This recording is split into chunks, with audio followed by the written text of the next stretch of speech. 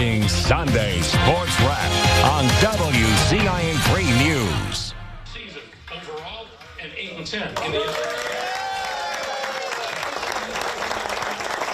So big smiles for the Illini as they're into the NCAA tournament for the third year in a row, this time taking on Arkansas. For the first time since 2003, both the Illini men and women will be going dancing in the same season. We'll go over both brackets, but start with Brad Underwood's squad. Illinois is in the West region as a number 9 seed, playing at Wells Fargo Arena in Des Moines, Iowa, against those Razorbacks in that 8-9 matchup up there. That would mean that they would play a 1 seed if they advance from that game and then have a familiar face in Bill Self's Kansas Jayhawks. 3 straight appearances for the Illini is their longest such stretch since 2007.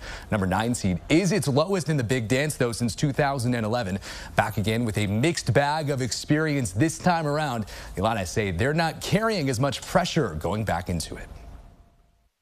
There's no pressure on us. I mean, and we just need to go, you know, let our hair down, so to speak, and go play like we're capable. I feel like we got a lot to prove. Like even when we got our name called, I think they're right. So yeah, Arkansas over us.